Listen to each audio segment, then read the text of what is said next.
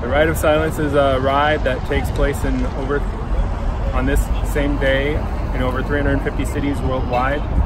It's a ride to honor and remember bicyclists who have been injured or killed in crashes with motor vehicles.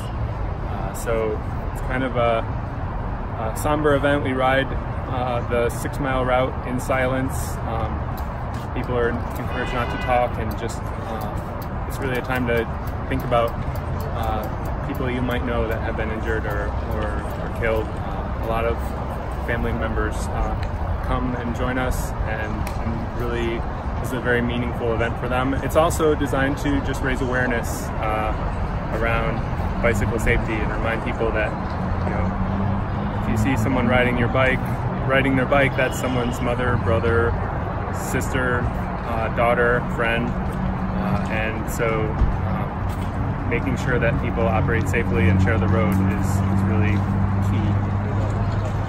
My father actually was riding. He got hit in 2013 and survived with 9 broken bones, 2 in his back, collapsed lung, brain bleed, and recovered fairly well from that. He was super active, rode his bike 6,000 miles a year, and in 2016 he was hit again and killed in Lansing. So we ride in his honor.